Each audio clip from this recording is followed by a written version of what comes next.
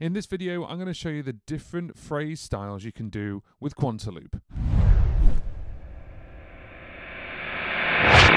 Hey guys, this is JP from John Paul Music UK. If you've never been here before, my channel is all about music tech and looping. If you like the content of this video, give it a big thumbs up. That really helps the channel grow. And please consider subscribing to the channel as well. So Quantiloop is a really clever app, and it's got a couple of tricks up its sleeve. And the one thing I want to show you is the different ways you can change the phrasing. So the first one, if we go to phrase, is parallel. So parallel, what it does is all the tracks can be played at the same time. So therefore, yeah, yeah,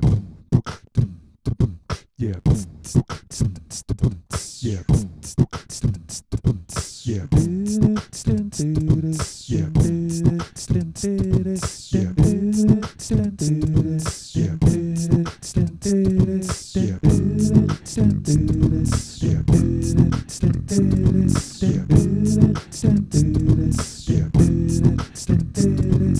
So there we go. That is parallel mode. And so parallel can be just select all the different tracks at the same time. So the next one is serial mode. So serial mode is one track at a time. So this is a perfect example of if you wanted to have one track as the verse, the next track as the chorus, the next track as the bridge. I'm going to use the same recordings and I'm going to show you what this means.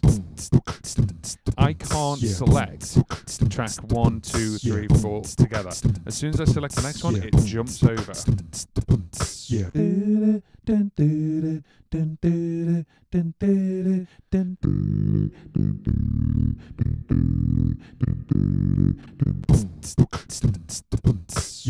And that is serial mode. So what that means is it's literally playing in serial. So you can have obviously a verse, a chorus, a bridge, something else as well.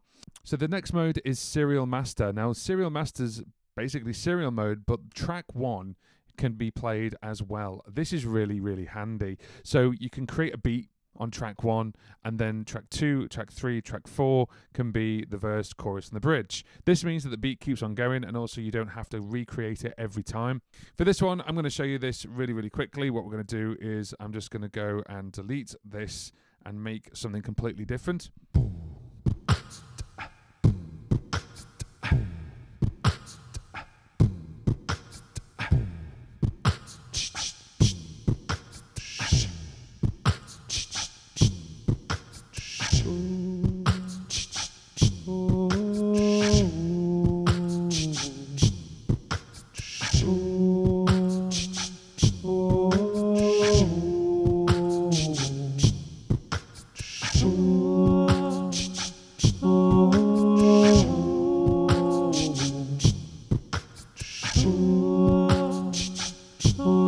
Now, as I go to track 3, this is B.